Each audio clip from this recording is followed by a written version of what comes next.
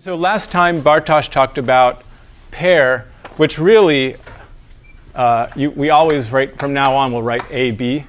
A comma B in parentheses if these are both types denotes pair AB. You just don't need to give this special constructor called pair, this type constructor, or this data constructor called make pair. And I'm graying out that make here. It's deliberately very light because you don't need it. And you might get, it's better to kind of get used to, I think, if you don't mind. Although people can tell me afterwards if it's just super confusing, that this is a type constructor for this. This is a data constructor for this type constructor.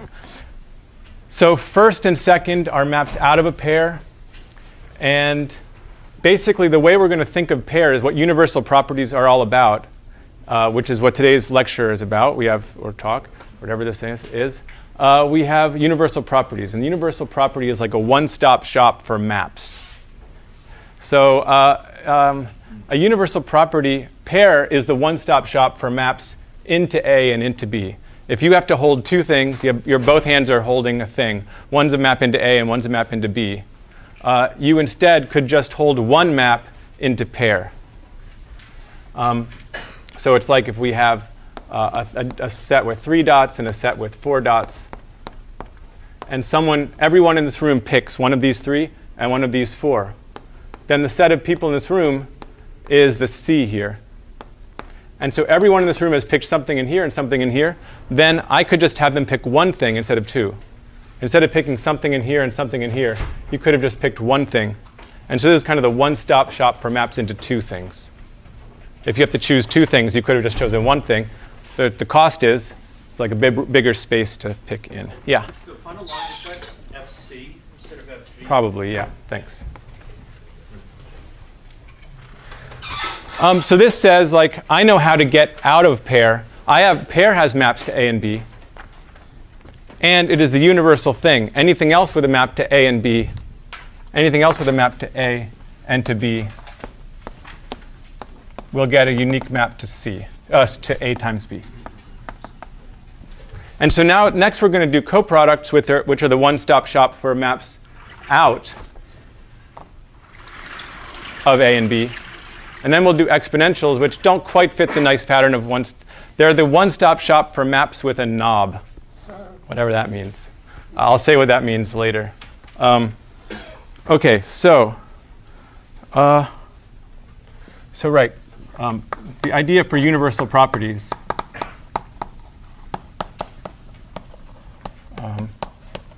One-stop shop. I don't know if that's a good word or not, but so we have products. That's like A times B maps into A and B. Coproducts. Someone gives you a map out of A and a map out of B. And you don't want to hold them both as 2 things. You just want to hold one thing. So you hold a map out of the one-stop shop, the coproduct. And then exponentials. I mean, there's really only like in and out kind of for maps. So what do you do here? This is like B to the A maps with knob A. Knob is like a setting, or knob A into B. This one's a little bit more confusing, but it satisfies this design pattern of exponentials, of universal properties that adjunctions do very well. And so on some level, it is the same story. But these things are called limits and colimits, and this is neither. So it's like, in some sense, the same story. Category theory says these 2 are more similar than this, but there's also a world where they're all 3 the same. So we'll talk about coproducts and exponentials, and that's the goal of today, is to explain those things and how you see them in Haskell. Any questions? OK. So coproducts in set, there's lots of different categories. There's sets, the category of sets. There's Hask. There's every post set is a category. Every monoid is a category. But we'll be talking first about coproducts in set. And so suppose you have a set A and you have a set B. And you want the one-stop shop for maps out of A and out of B. So that means a map out of something is like an observable. So what if you observe a color for each of these guys? And so there's the set of colors. Sorry, you have these colors over here. Maybe you have, we have Andrea's very nice chalk. So we'll get this and this. OK, so everybody in here gets a color, either red or green. And instead of having to hold a mapping from each one of these to red or green, a color for each of these, I just want to hold a color for all the elements in one set. What is the set I need? Sorry, union? OK, let's try it. So suppose I have that. So suppose I've colored every set. So instead of going like this and tell you the color by giving a map, like by giving the arrow of how this maps to the color set, I'm just going to color the dots.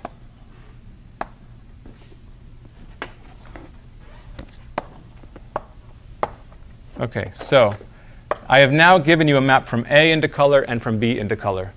What is the map that you propose, Lee, for the map out of this one into color? Copy the colors in B vertically. And yeah. If it comes from the left thing, we'll color it the way the left thing told us to cover it. And if it comes from the bottom thing, we'll cover it the way the bottom thing told us to cover it. Are they disjoint, these sets? Well, that's a good question. What if they were not disjoint? That would be much worse, right? Yeah, so you could have two mappings. You can't have two mappings. Exactly. So what do we really mean by the union? Well, so anyway, this works, right? It worked in this case. And so the question is, does it work in the case where like the sets are not disjoint? No. I guess it depends on how you deal with that. And the way we're going to deal with that to make it always work, even when the sets are not disjoint, is to do what's called a tagged union or a disjoint union. So the coproduct in set. See, that's an example of a perfect question because he just clearly was on track and this like guides me directly to what I want to say. So the coproduct in set is given by the disjoint. Most people call it the disjoint union, but it's that you make it disjoint first by by tagging. So what we'll do is we'll say, given A and A, what set should we put here for the one-stop shop? We'll just go like the set of pairs that are either called left A, where A is in A, union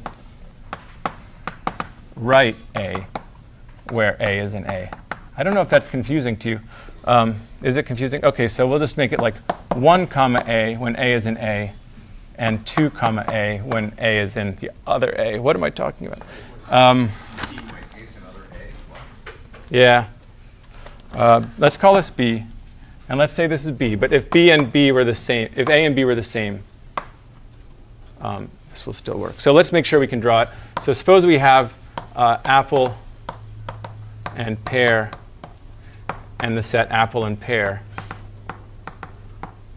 And Alice comes and she colors each one. And then Bob comes and he colors each one. What should we do to make the one-stop shop for this thing? Well, we'll just have like, I guess Alice was coloring these, so we'll tag it with Alice. Alice's apple, Alice's pear, Bob's apple, and Bob's pear. We can tag it with whatever we want. Here I tagged it with 1 and 2. In Haskell, we're going to tag it with left and right.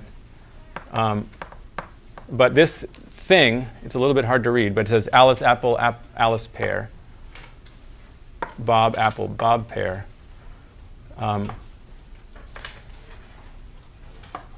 This disjoint union, this tagged union, where we tag everything with whether it was coming from the Alice set or the Bob set, will always work in the sense of the following definition. So let me define for you what the coproduct in any category would mean, unless there are questions first. OK. So the coproduct in any category This is not to say that every category has all coproducts, but if someone says, I have a category C, and here's the coproduct of two objects, they mean the following thing. So, and over here, what category were we in? Does anyone know? Set, yeah. Let C be a category, and C and D objects in C. A coproduct, there may be many, but they'll all be isomorphic. You can prove it from the definition. But anyway, if someone says I have a coproduct of A and B, of C and D, sorry, consists of three things. One, an object that we're going to call C plus D, but that's just a name. Two, a morphism. Maybe you call it left from C to C plus D. And three, a morphism right. It's a morphism in your category from D to the thing that you called C plus D. And these satisfy the following universal property. The universal property says that C plus D is the one-stop shop for maps out of C and D. So if someone else is already holding a map out of C and out of D, for any X in your category, and maps, morphisms, L taking C to X, and R taking D to X. So they too have a map out of C and D. There is a unique, there is one morphism and only one morphism in C, C plus D to X, such that, so these definitions are always so long, but amazingly, this thing gives you disjoint union in the exact same way that product gives you product of sets. So such that this diagram commutes.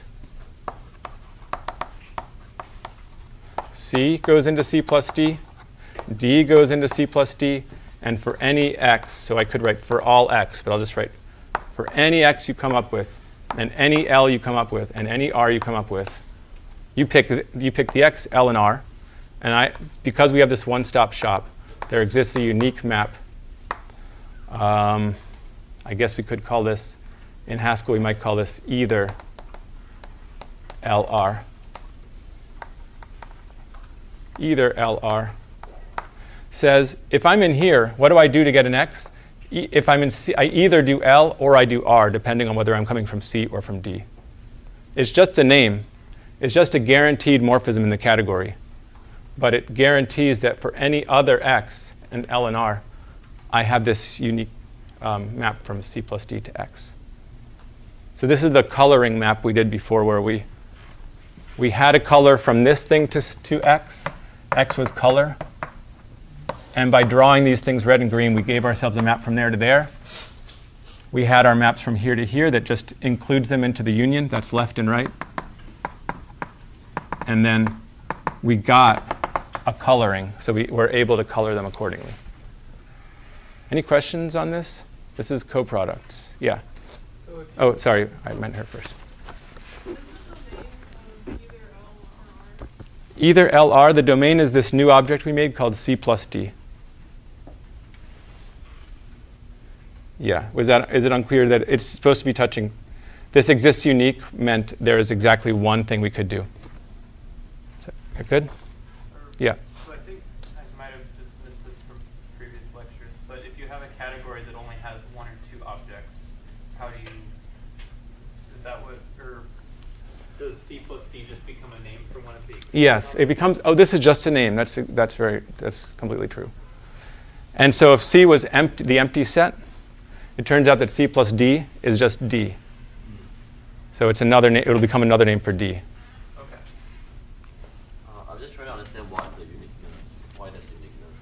Right, so suppose, let's go back and look at set. Because if you say, why is it unique? What if it wasn't unique? I'd just say, well, that wasn't the coproduct then. So let's go look in sets and ask ourselves why the disjoint union really is the coproduct and why it's unique. So you have to decide whether you think, no matter how I color these two and how I color these two, could there be no way to color these that like agreed? So if you go here and then if you go here and then look at the color, or here and then look at the color, here and look at the color, here and look at the color, they're the same, right? Is there any way that that couldn't work? I can't tell. That sounded really fuzzy the way I just said that. Let me try again. So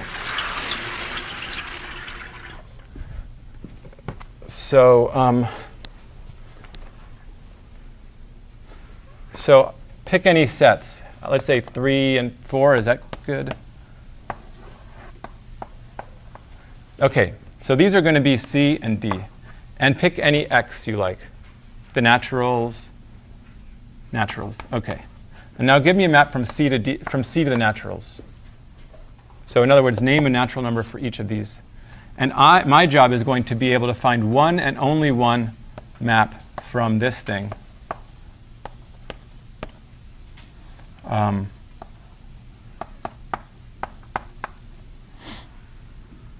To this. So if you pick anything here, I'm going to send it there, and I'm going to put a number there, and I'm going to get the same number you did. There's no choice. I can't do anything but the one, like, if you give me a number like this, 5, I'm going to put a 5 there. There's no choice, because this is going to go to 5, and it's going to go to, this number is going to go here and then up, and it's going to be the same as what you did. Does that make sense? Can you give an example of an object that is not the coproduct? Yeah, so that doesn't satisfy everything but the uniqueness part. OK, let's do this one. So you name a number 5, 6, and 8. I'm just going to name them for you, 10, 13, 2, 2. And I have to name something where if I go like this and up, I get the same number as you. So I'll go 5, 6, 8, 10, 13, 2, 2. And then I have non-uniqueness, 71. Non-uniqueness. I got to choose. I got like my own space to choose something. And then I also could have made non-existence by like pushing these two both to the 2. But if these had not been repeated, there would be no way to get existence of a map if there weren't enough. So if there's too many dots here, I get non-uniqueness. And if there's not enough dots here, I get non-existence. Yeah. In the definition, is the end of the sentence such that the diagram commutes? Yes.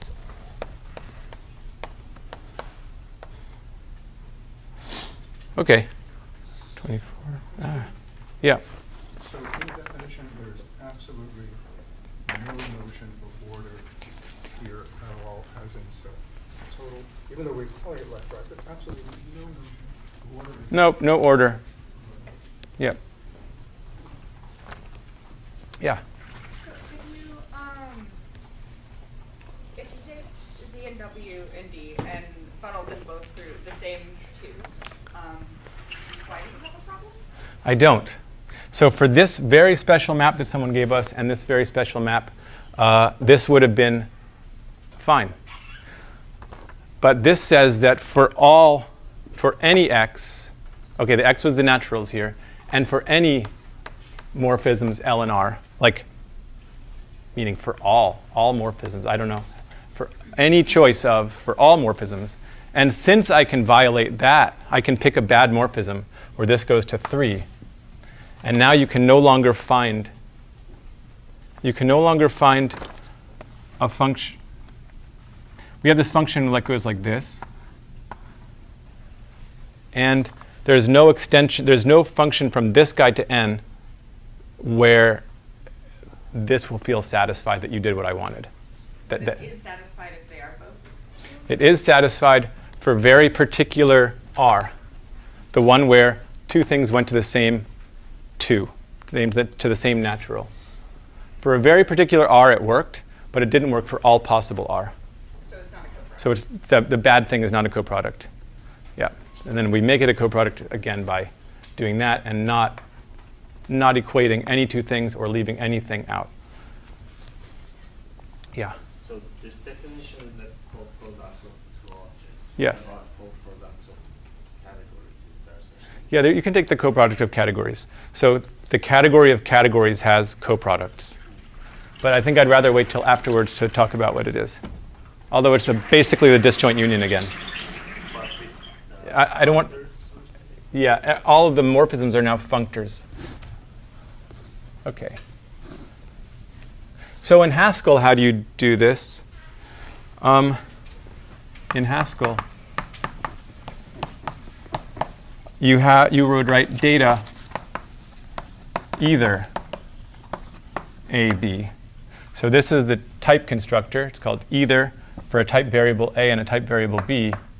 You either, so there's two type constructors. Either you can get into this thing by typing left and then something of type A, or you can type right with something of type B. And if A and B were the same, if they're both int, then we would have this like disambiguation or tagging thing. The left and right are the tags.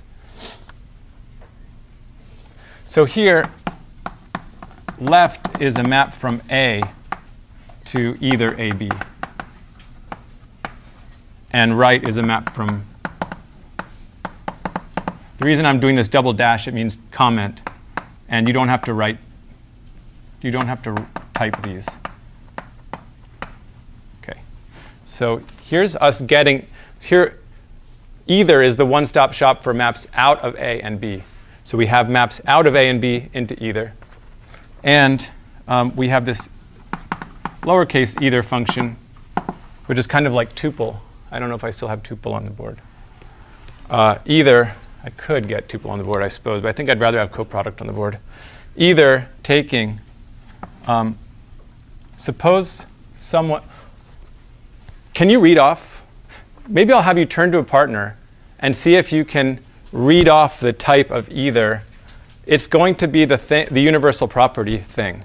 It's going to say, I've already defined left and right. You see them there. And now the universal property is, for any type variable x, if you had a morphism c to x and a morphism d to x, this either function is going to be the thing that returns a function from either cd to x. Do you want to try? So turn to someone and either try or say why you don't understand enough to try. And try to understand why you don't, or what's going on. OK, let's try then. What I meant to have you say is that if someone gives you a map from C to X and a map from D to X, then you can return a map from either CD, the coproduct of C and D, to X.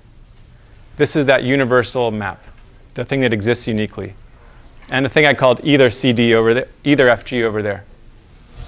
So how should either be defined for an FG pair? So here, F is supposed to be this guy. F is a map from C to X, and G is a map from D to X. So what should it do?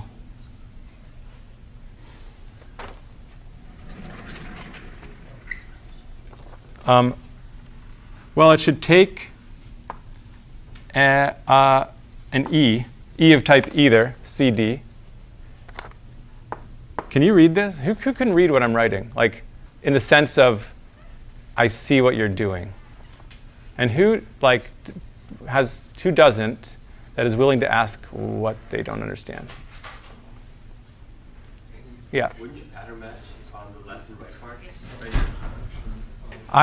I think that, I don't know what's clearer. So I was going to write like a case statement and then write the pattern match. OK. Since we already did pattern match the last couple You think it might be clearer to do it that way? I think so. OK, let's do that way then. So what I'll do is I'll say, here's the FG.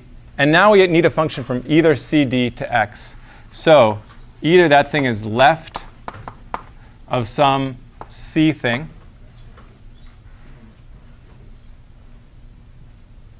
C is a variable of type C. Over up here, we might have written like, we have this big set C, and it contains C1, C2, C3. But in Haskell, because case means something, cases mean something, you can't quite do that. So anyway, here C is an element of the type C, and Haskell knows that you mean this is an element of type C. So either FG can take things of type left C, something that gets into this either type because it came in this way, and it needs to understand what to do if it came in from this way. So what should we do if it came in as left of something? F of C. And if it came in as right of something, we do G of D. And it's kind of like, it's kind of like if the thing we got here was C-ish, we do F to it, and if it was D-ish, we do G to it. And it's exactly the same kind of story as up here. We have a function out of C and a function out of D, and if we want a function out of either C or D, that's this thing. Then if it came in from the left, we do one thing, and if it came in from the right, we do the other thing. Yeah? If you were to write this using pattern matching, so not splitting them into cases, how would you? This is pattern matching. This is split up into the two cases. One thing you could do is write, or the thing I was planning to do was either fg is a function.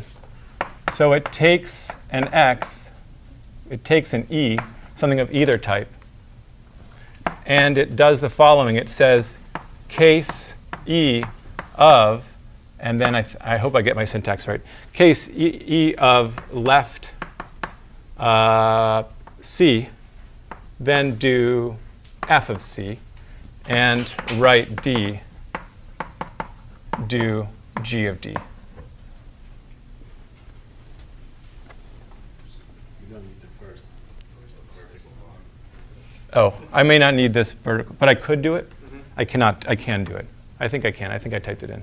But you can decide which one you think is easier to read. OK, other questions?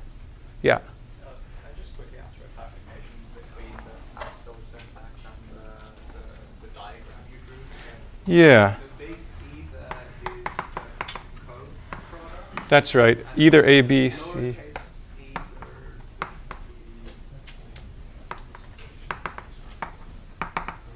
So here's my diagram. A, B, left, right, F,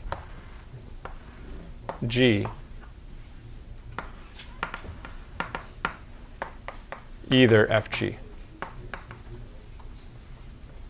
Oh, okay. Sure. Other questions?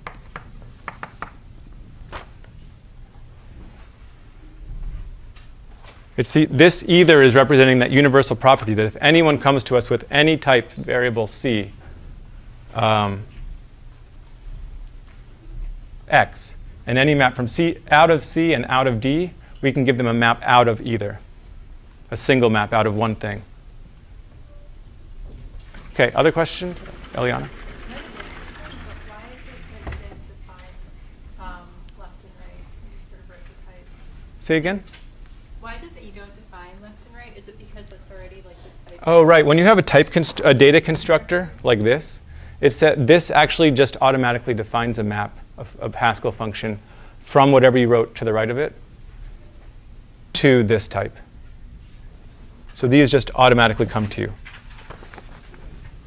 Nelson? So right now you have to do this sort of like case analysis thing. Is there also like a function that just takes something like this, like something of type either C and just takes out whatever it is on the left or on the right, and like whatever it is contained there? But what would it return? What type would it return? A or B, or C or D? I think the answer is no. Yep, question? Yeah. If you come along with an object and you want to, run this morphism on it to return some new object, how is that type going to get resolved? How will it know if it's an A or a B or C or D? If you run a what on a what? Sorry. Well,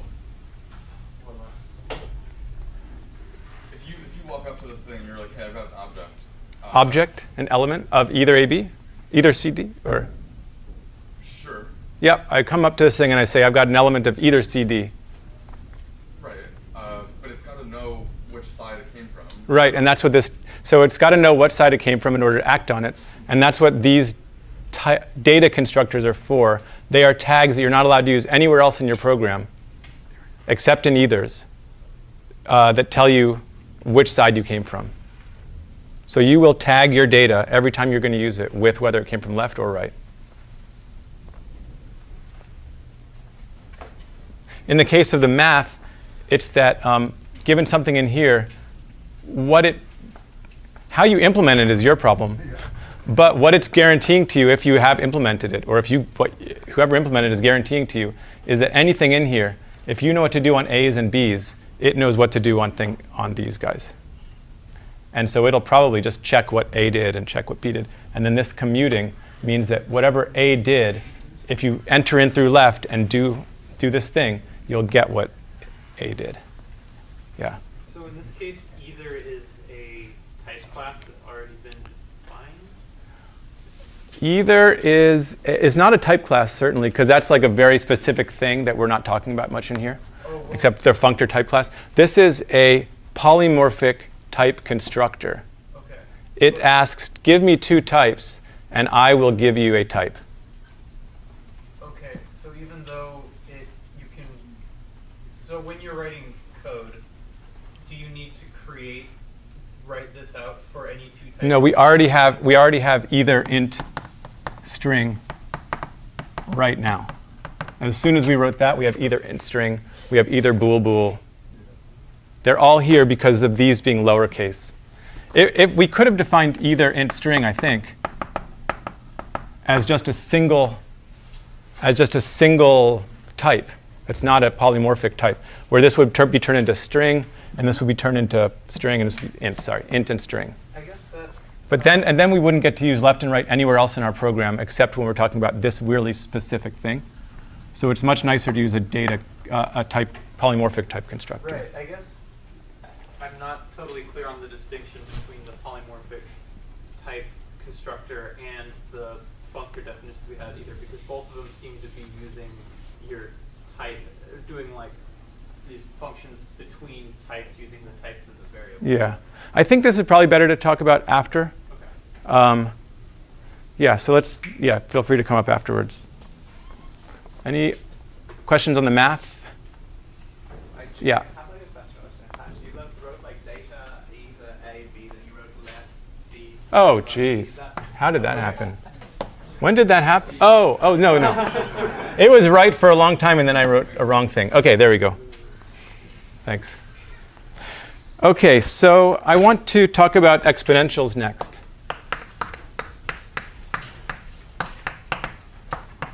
One thing I would have liked to talk about, I like the question, so I like that better than what I was going to talk about, but there's something called bimap, just like there was for products. We could have said that if I have a map from C to C prime and D to D prime, then I get a map from C plus D to C prime plus D prime. That's called a bimap. It's a bifunctor, and it's a type class bifunctor. But you can just implement that at your seats or afterwards or whatever. You can come up to one of Brendan, Bartosz, or me, and whatever. OK.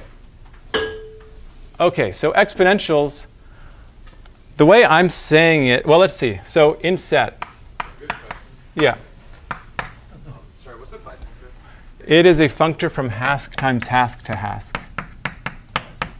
Given two Haskell data types, it'll return a Haskell data type. Given a Haskell function here and a Haskell function here, it'll return a single Haskell function between the results. Bimap. Bifunctor. OK. In general, it just means a functor with two variables, or coming from a product of categories. But we can talk about that afterwards also. So in set, suppose you have a mapping of function from a set called, I guess I'll call it setting, or knob, I don't know, setting times input to output. So these are three sets. A set of settings, like you set something in the very beginning. You say, let's set for the entire rest of the course, let's set the room to 137 or whatever. And then, given an input, we get an output.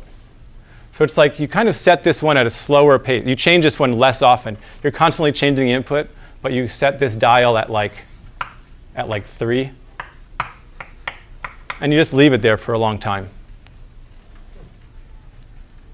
Then that's the same thing as, sometimes people write an equals sign, like really long, a function from setting. So you fix a setting, and what you're really going to use is the set of, what you get out is a function from input to output.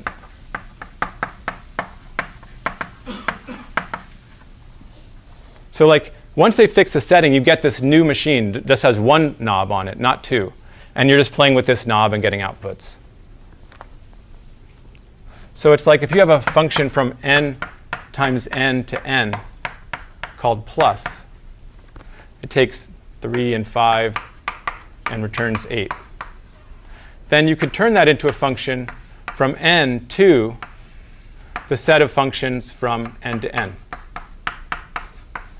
And it would take 3 to the function plus 3.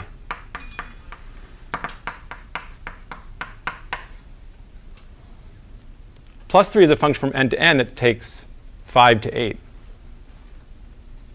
So if I'm just going to set this knob to 3, that's a good coincidence. I'm not that good at these things.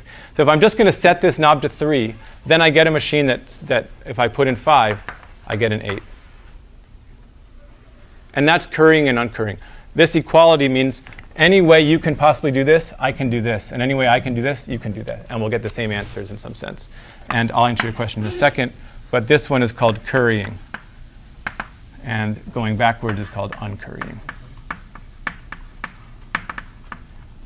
Yeah.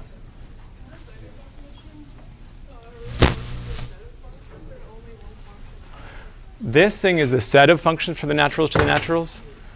You might write it nat to the nat, or set nat nat. But given one element in this, I get one element in this, because this is a function. And so given 3, I get the one element called plus 3, which itself is a function. Other questions? Yeah. When you have n to the n there, where's the would you explain that definition? Yeah. A to the b means the set of functions from b to a. Yeah. So like, let's say A is the set 1, 2, 3, and B is the set 1, 2, which I don't remember if you were here from the whole time, but we would write this as 3 and 2. Then how many elements does this set have? How many functions are there from 1, 2 to 1, 2, 3? You can choose where 1 goes, and you can choose where 2 goes. So you have 9 choices. So the notation works even for 0 for all numbers. Other questions? OK, so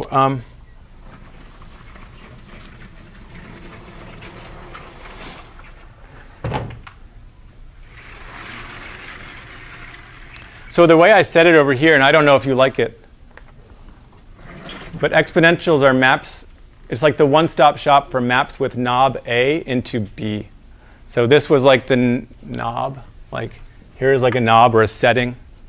Maybe I should have called it knob instead of setting. So it's somehow for if you have a setting and a thing you're going into, it's kind of like, yeah.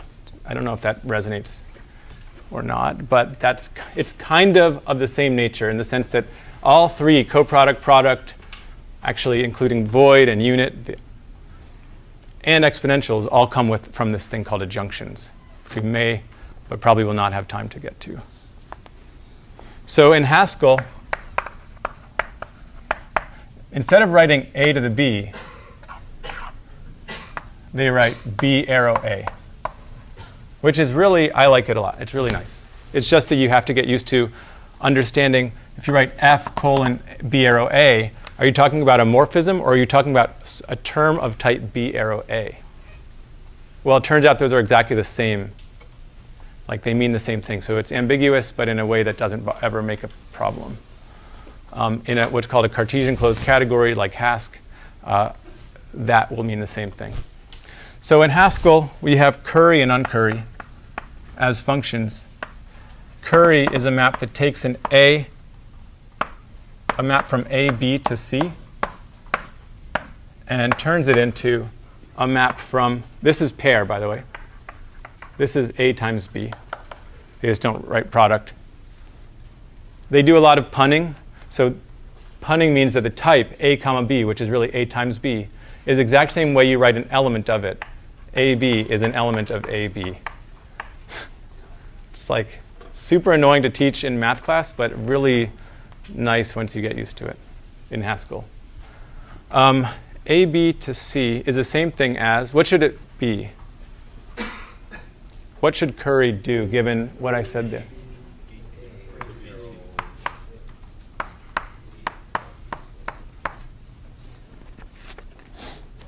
Now in Haskell, you don't actually need right-hand parentheses, so we could erase this.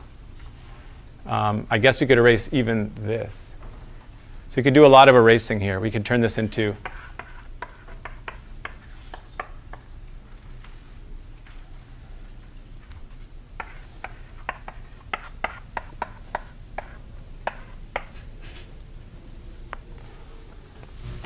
either way is perfectly good Haskell, and Haskell will turn these into the same idea. So what should curry be? Sorry, Haskell will think of these as the same type declaration, I think. So what should curry do to a map F from AB to C? Well, it returns a map from A to B arrow C. So it says, OK, give me an A, and I will do something with it. And I'll give you a map from B to C. What map from B to C should I do? Well, I'll take a B, and what will I do to it?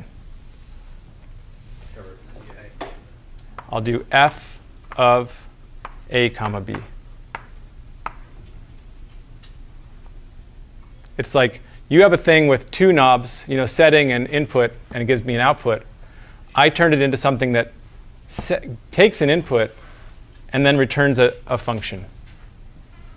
Takes the setting and returns a function from inputs to outputs. And then there's also uncurry. So maybe at your seats with a friend or a neighbor, hopefully both, I don't know, try uncurry. What is it? Writing down the type of it and then writing down the definition of it. So see if you can do that with someone.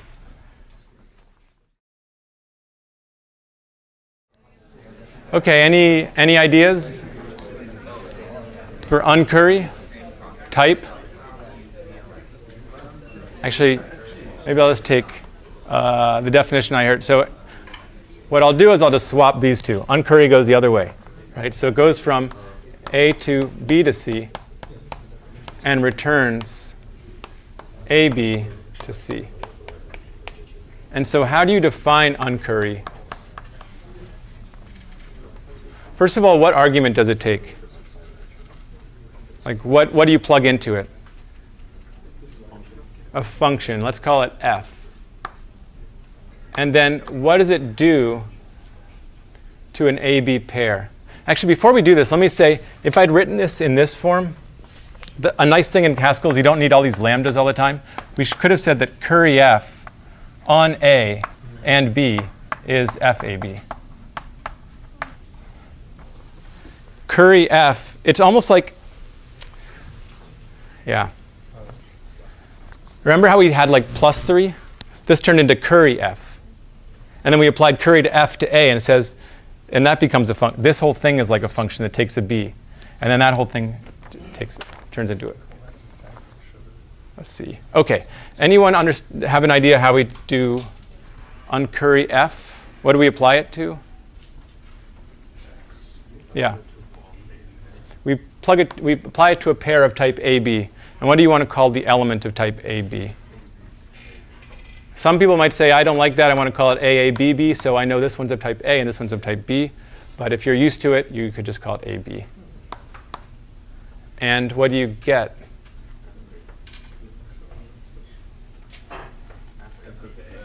F of A. And what is this, F of A? It's a function we're taking. It's a function from B to C, so we could apply it to B. But we never need to parenthesize if we don't have, like, we don't have to parenthesize here. You can erase these parentheses if you want. And it'll do the correct thing. You can decide whether you want them there because it's pedagogically better, or you don't want them there because it's ugly and they don't need to be there. Yep? What did curry and uncurry have to do with the one-stop shop? Yeah, so the universal property is that a map from A times B, to anything C, there is a unique map.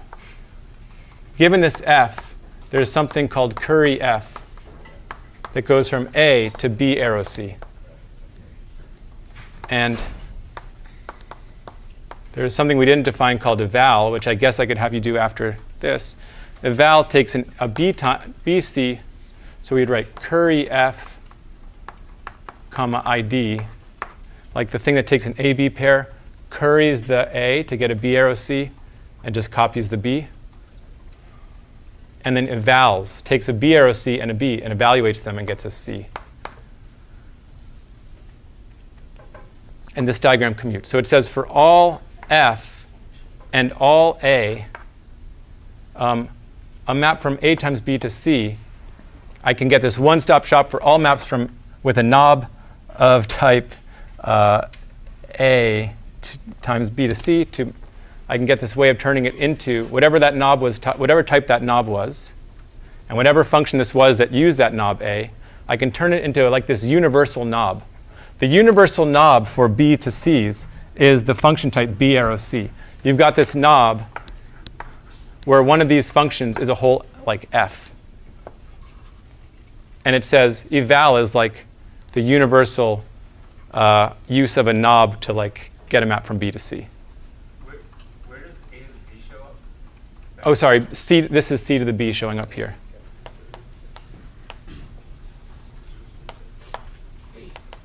I'll write it that way. C to the B.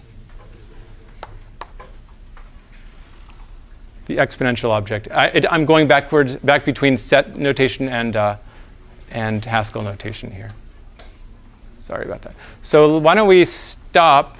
You can come up and talk about this, or you can talk about, especially if you wait like 5 minutes so that people with more basic questions can ask them first.